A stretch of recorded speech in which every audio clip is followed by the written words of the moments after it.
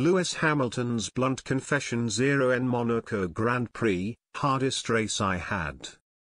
The Stevenage-born motorist is hoping to get his season back on track this weekend, after an encouraging display in the Spanish Grand Prix.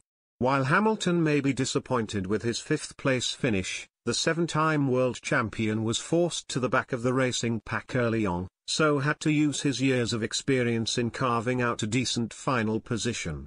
Overall, Hamilton has been languishing all season, with his Mercedes team unable to compete with Red Bull, led by Max Verstappen, and Ferrari. But his team is now eyeing their rivals after the promise shown in Spain last weekend. Among the positivity was Mercedes chief Toto Wolff, who said, "We are learning by doing. These regulations have caught us off guard, in a way, and step by step we are understanding what we need to do in order to bring the performance back into the car. We saw another big step at the weekend.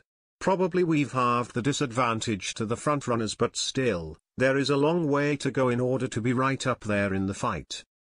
With Lewis, we probably had the fastest race car.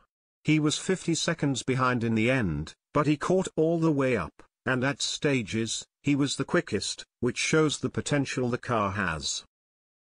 Mercedes, and Hamilton himself, will hope they can channel their experience on the Monaco circuit, including 2019's famous win there for the Briton. At the time, Hamilton was aiming to secure a fourth win in 6 races, but as reported by the BBC, his Mercedes team made a huge mistake prior to the start. When Hamilton pitted, the team put the wrong tyres on his car, leaving the now 37-year-old facing an end-of-race battle with badly deteriorating grip, and the likely prospect of being overtaken. Speaking at the time, Wolff said, "He saved us. His driving saved us." Hamilton added, "I think it was the hardest race I've had. I've had a lot of races, but globally, in the car and with the tyres, the strategy, with Verstappen behind, it was the biggest challenge I think I've had, and I'm really grateful I was able to pull it off." The row over the tyres saw Wolff admit his team had obviously made the wrong call.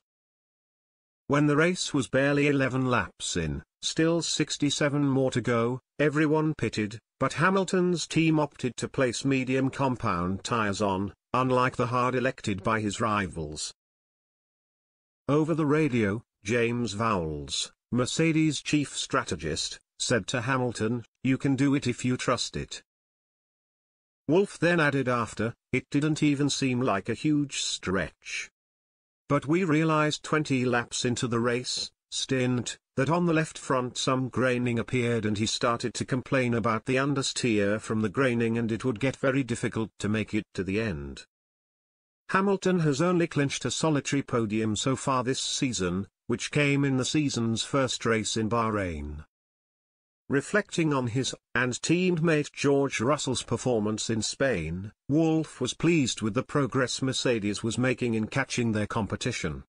He said, "It's little bits and pieces everywhere. The engine performance is good.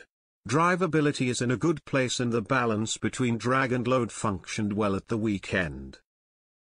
This is where we want to have the car in terms of straight line performance."